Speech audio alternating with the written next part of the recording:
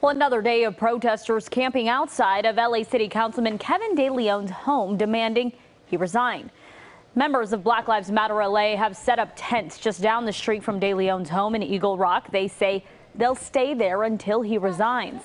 It's been a week since secretly recorded audio was leaked with racist and crude remarks by De Leon and 3 others.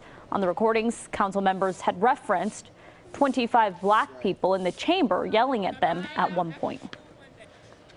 We as Black Lives Matter Los Angeles have chosen to last night to have brought 25 black people to his house to yell at him to resign. And so we're showing the power that just 25 black people have.